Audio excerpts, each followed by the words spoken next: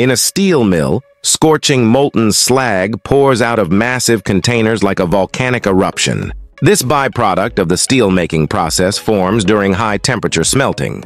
As impurities from the ore and flux separate, they float to the surface of the molten steel as slag. Removing these impurities is essential to ensure the final steel product is pure and high quality.